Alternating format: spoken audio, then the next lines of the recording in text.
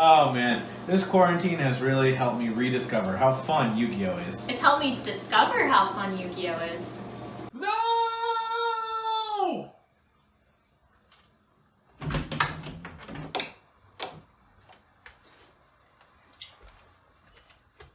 Guys, I have terrible news. Zoodiac's legal again.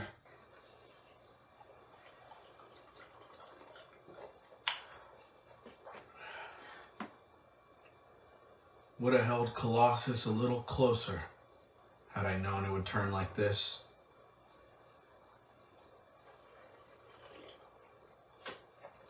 Hey everybody, Joseph Rothschild here, aka MBT, back again with another episode of 10-Minute Testing. The dead speak. The metagame has heard a mysterious podcast, a threat of revenge in the sinister voice of one late Mommy Drident. That's right, Zoo's back. The greatest deck of all time now has one copy of their flagship monster, but without Broad Bull, with only one barrage, and years of board-building formats later, is it still viable? Let's find out. Presenting Zoodiac. So here's the list, and looks just as good as I remember. As always, I'll give you a background about the archetype, a little bit of a discussion about what I hope the deck can do, and of course, the card by card. But first, this video is sponsored by Yu-Gi-Oh! Pro Deck. Yu-Gi-Oh! Pro Deck is a one-stop shop for deck building, deck uploading, card searching, and strategy articles, some of which are written by yours truly. I'm proud to represent them, and I encourage any player interested in deck building to check out their website at www.ygoprodeck.com. Now let's assess these animals. Zoodiac was the most powerful deck in the history of Yu-Gi-Oh! Coming to ultimate fruition after its second set of support, Maximum Crisis, this archetype was a maximum crisis for competitive play. With the unique ability to make Xyz monsters with one material, access to a utility extra deck at all points of the game, and easy rank 4 setups during the toolbox's most powerful, this archetype was soon the only thing worth playing. Konami danced around the obvious hits to the archetype for a few ban lists, hoping that MR5 would kneecap these Xyz-reliant rapscallions, but when it didn't, they finally decided the dwindling player base had had enough and banned their Searcher, Broad Bull, and their removal monster, Drident, outright. The deck faded into obscurity as an occasional extra engine in Time Thief or bad Lunalite builds. Until now! The return of Drident could not have come at a better time for these furry format destroyers. It's hard to overstate just how powerful the unlimiting of Pot of Avarice is for the archetype that puts 6 monsters into the graveyard without batting a furry eyelash, and though their best beast warrior is at 1, they've got archetypal and recently unbanned mechanisms to put this mommy back again and again. The unlimit of one of the most powerful draw spells of all time isn't all that's brought to the zoo, however, it's also finally got a finisher. Like Sky Striker, this deck never needed a way to close out games, content to sit behind Drident for as long as necessary, but Infinitrack Fortress Megaclops is an exceptionally accessible way to turn the corner. We'll be playing Zoodiac as God intended, with 15 hand traps and no respect for our opponent whatsoever. So with that, let's get into the card by card. Firstly, the Zoos. We're on 3 Thoroughblade, 3 Whiptail, 3 Ramram, and 1 Ratpier. Thank God they didn't unlimit this Pete Buttigieg cosplayer. For hand traps, we're on 3 copies of Nibiru, 3 Ash, and 3 Ogre. For spells, we're on 3 Avarice, 3 Called By, 3 Tanky, the newly limited Barrage, a Foolish Burial, and a Monster Reborn for turn 1 Chalk-9 setups. For traps, we're on 3 combo. Since the archetype wasn't blessed with Broad Bull, we need some way to ensure Whiptail's always a part of our 8-matic Z's, 3 Infip, and 3 Judgment. In the extra, we're on 1 Abyss Dweller, 3 Chalk-9, 2 Tire Mortar, and 1 apiece of Drident, Borbo, and Hammercalm. For links, we're on Boral Sword, Megaclops, Nightmare's Unicorn, Phoenix and Cerberus, and Gravity Controller. So with that, let's jump into the games.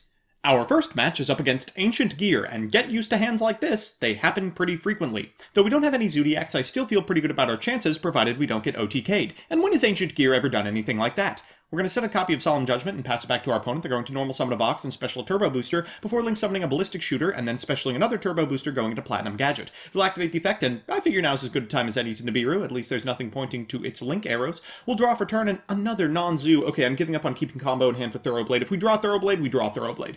Our opponent's going to go ahead and normal summon a copy of Wyvern. That is prime Solemn Judgment material before they pass it back to us. I'm trying not to get blown out by evenly matched, but as I draw Thoroughblade, of course I figure, well, it's time to start attacking. We'll overlay all the way way to Trident before attacking into this defense position token and piercing over for 16. We'll do directly for 3,000, and thank God no evenly matched. Unfortunately, our opponent reveals they were holding a copy of Lightning Storm. They'll destroy our spell and traps. I'll activate Zoodiac combo in order to get a copy of Whiptail onto my Trident. They'll fusion into a Howitzer, and then at end step we'll activate Trident not to destroy the Howitzer, but to get a Chakanine in Graveyard for setups next turn. We're going to activate Tanky, What a Rip, to find a copy of Ratpier. We'll overlay for a copy of Chakanine, activate Chakanine's effect, bringing back the Borbo we just detached. Then normal summon a Ratpier, setting a combo to Graveyard to go into Tiger Mortar so we can link summon Megaclops. We'll combo right now, putting 5 of these bongos back in the extra deck before drawing a card, and then reborning a copy of Tiger Mortar so we can overlay for Borbo and Trident. We'll go to battle phase, attack with the Howitzer. It'll go into a copy of Wyvern. Of course, it's going to resolve, but we can activate Trident afterwards to destroy it and get in for 4,000, well over the...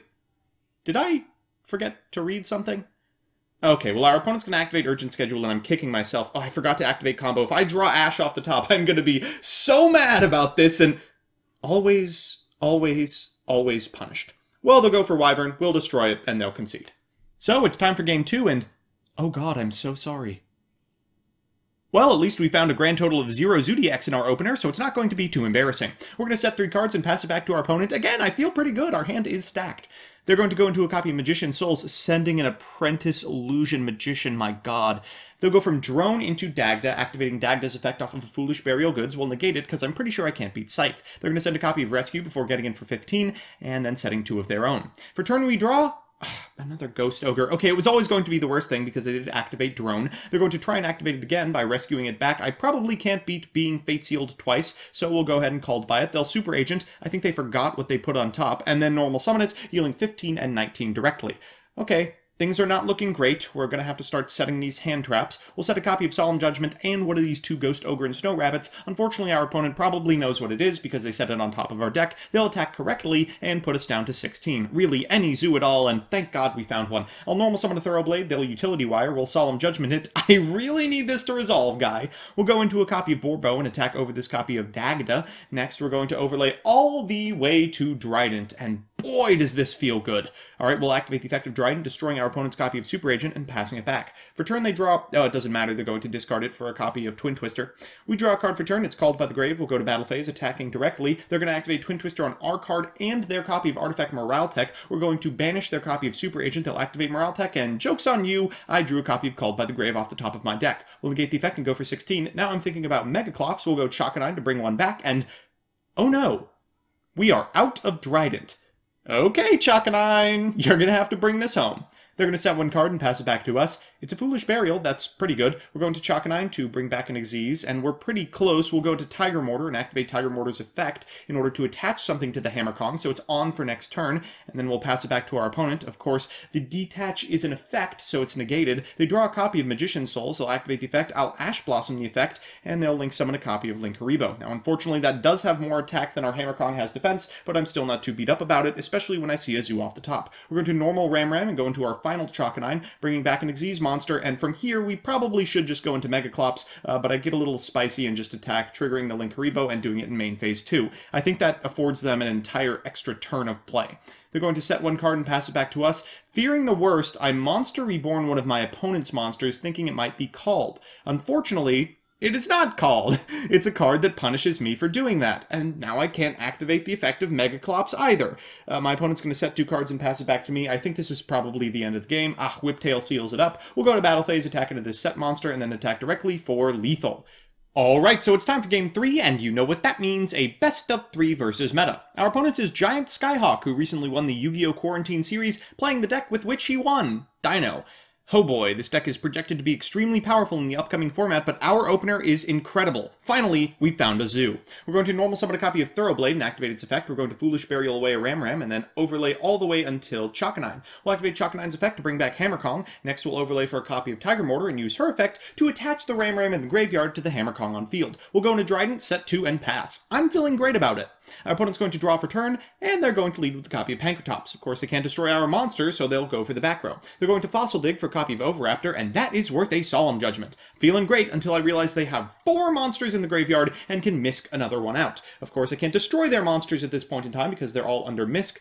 Afterwards, they're going to overlay for a Dolko, which is just about effectively an FTK against me. They're going to Dragonic Diagram, then trigger a Baby Ceratosaurus in graveyard for a Petit Pteranodon, followed by a Lithiosagam, banishing every good thing from my extra deck. They'll attack over every single one of our monsters, and in main phase 2, I'll try to activate the effect of Nibiru, but of course it will be Dolkod. We'll combo, and I don't know what I'm looking for here, another Nibiru, that wouldn't even do it. At the very least, something that is not infinite in permanence. They'll go into Masquerena and pass it back to us. For turn we draw another trap card. We'll set 2, and then go to game 2. So it's time for game 2, and I think I've got this matchup figured out. I want him to go first. Our hand, for the first time in this video, has too many zoos in it. Our opponent's going to lead with a copy of Pot of Extravagance. Ugh, nice to see in the opener, I suppose. Followed by a Foolish Burial, a Miscellaneous Source, an Ultimate Conductor Tyranno, a Giant Rex, and 2 set cards. Well, it's less impressive than last time. For turn we draw our Whiptail, we're going to activate Tanky. We'll normal summon a Thoroughblade, and we should be fine provided they don't do exactly that. Oh, God. We have the Called for the Baby Ceratosaurus, but they have the Solemn Judgment for the Called. Must be nice.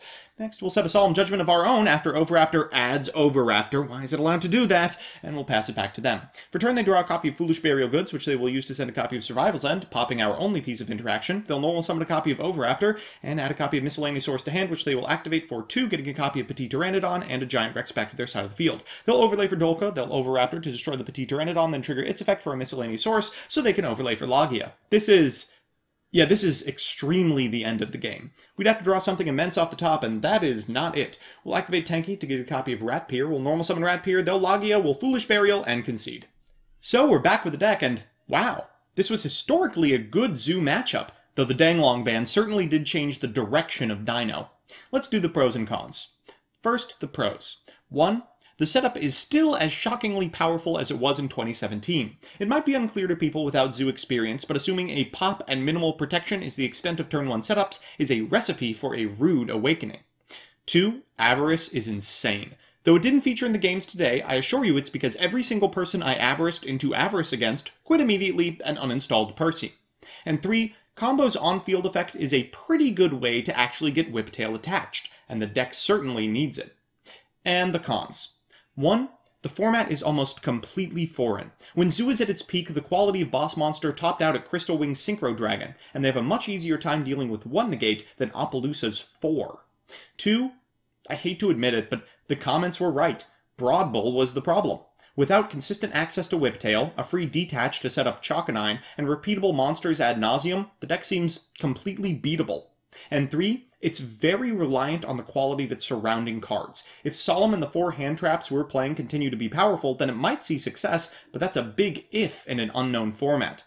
All in all, Zoodiac looks to be back in some capacity. Whether or not Avarice Turbo translates to widespread competitive success is still very much up in the air, but for now, I'm happy there's a future for these furries.